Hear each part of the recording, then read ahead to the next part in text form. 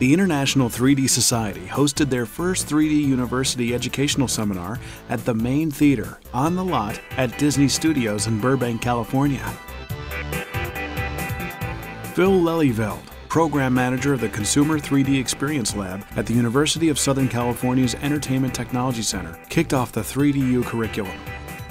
I covered basic ideas such as what is 3D content, what's happening in the consumer space, what are the health aspects of 3D, where is the market heading, a little bit about the legal and social impact of 3D, and basically set the stage for the larger program that we're planning for this fall. In Vision Science, he covered managing convergence changes on a subject in 3D film, while the viewer's focus point stays static on a screen for an optimal viewing experience.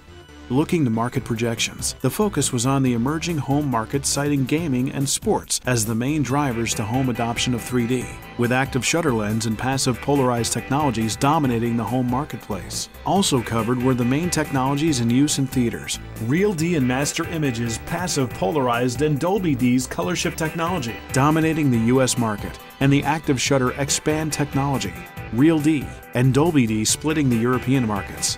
By 2011, studies indicate 2.5 to 6 million 3D TV sets will be purchased, with that number increasing to upwards of 30 million sets by 2013. Other markets where 3D will have an impact include military and medical training, and education, where studies indicate a 33% retention rate of new information as opposed to a 10% retention rate for 2D material. Today at 3D University, I was looking at, several techniques, but two of the key ones are multi-rigs, which are, we take different stereo settings of different parts of the shot and comp them together, and also blending across the cut, essential for making a smooth movie experience. Phil McNally covered interaxial distances, which create the amount of 3D volume in the subject of a shot. The wider the interaxial separation, or the distance between the lenses, the greater the amount of 3D volume in the subject. He discussed how the zero parallax, or convergence point, adjusts where the subjects of the shot appear in relation to the screen. A positive parallax places subjects behind the screen, while a negative parallax places subjects in front of the screen. The viewing experience is impacted by proper lens choice.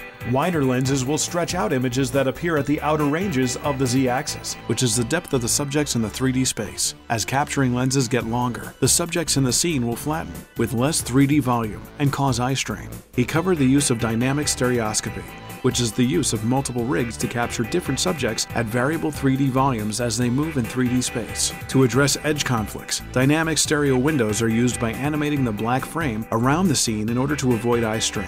He closed by explaining how depth blending helps transitions between cuts, with depth changes appearing more natural. So today at the 3D University here at Walt Disney Studios, I was talking about the history of stereoscopic live-action image capture from the 1950s through the 1980s and to the digital stereoscopic revolution that we're having today. Jason Goodman discussed the advantages of the current beam splitter technology cameras, with their smaller size and ability to adjust interaxial separation and the distance to zero parallax on set in conjunction with receiving real-time information from on-set 3D monitors. He explained and demonstrated factors and considerations in camera setup for a good 3D shot, including focal length, distance to the subject, and the desired 3D effect, and how these are used to set the camera's interaxial and zero parallax settings. Next, he discussed the importance of setting the camera's interaxial separation properly, as this is more difficult to fix in post-production. Finally, he covered ways to alleviate eye strain by using smaller parallax values and creating the 3D effect through camera motion and lighting, thus reducing audience eye strain. The general topic is called autostereoscopic displays. That means stereoscopic displays that you can view without eyewear. The two main autostereoscopic technologies covered by Lenny Lipton were lenticular, or a lens-based system placed over the viewing screen consisting of multiple vertical lenses that create a stereoscopic image by revealing one of the several vertical images displayed behind each vertical lens. The other technology in the area, raster barrier, uses a series of slits or line grids across the image to create the autostereoscopic effect. While both of these technologies that don't require eyewear hold exciting possibilities for the future of 3D, picture resolution, processing speed, and bandwidth all currently limit widespread adoption of these options. I was asked to address sports, so I talked about live coverage and a little bit of the difference between live coverage and movies. But there's an overriding theme to what I'm doing, which is more than just live coverage, and that's to keep hammering on this issue of quality. What goes to the consumer, whether it's a movie or a broadcast, has got to be of the highest quality right now. We can't afford anything less. Steve Sclair's presentation covered the unique considerations for producing sports broadcasting and live events. Because 3D shots allow the viewer to take in more information, shots are held longer. Therefore, less cameras are needed. On average, about half as many cameras are needed to cover a live broadcast in 3D as opposed to a 2D broadcast. Managing the depth of field is critical in live sports, as shots cut between different cameras can have the subjects making radical jumps in Z-axis position and creating eye strain. Currently, each camera has an operator assigned to this task, along with interaxial adjustments.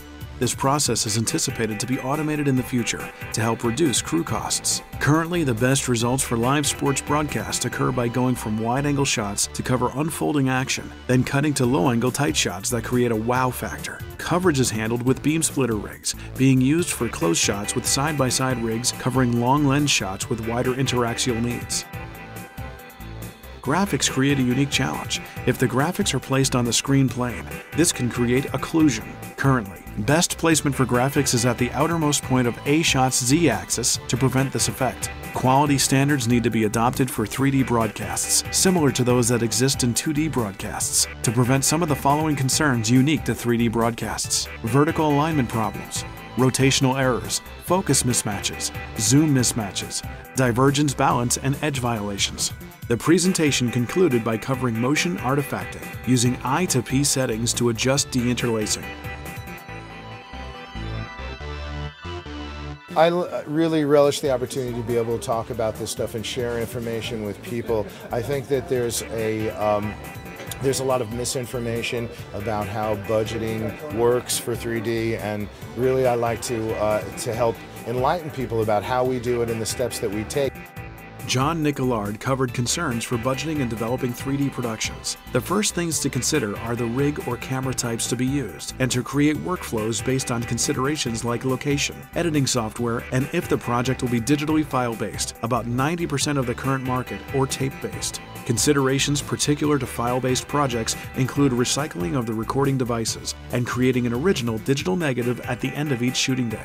Other considerations to be included in the line items for the budget are the need for dailies and in what format, file naming conventions for the media used, color correction, screening room needs, and the number of previews anticipated. Final DI budget items include conforming, VFX inserts, 3D sweetening and titling, and color correction. Final deliverables cover DCPs, data tape archives, separation masters, and duplicating a 2D version. Here at the Walt Disney Studios today, 3D University and the 3D Society kicked off what will be a long-term learning opportunity for our friends at the International Cinematographers Guild, BAFTA, Motion Picture Academy people were here today, Television Academy people, Visual Effects Society groups. We had a great crowd, and the learning began on a course that'll take 18 weeks this fall, but it was a great day. For more information about upcoming events, contact the International 3D Society at international3dsociety.com.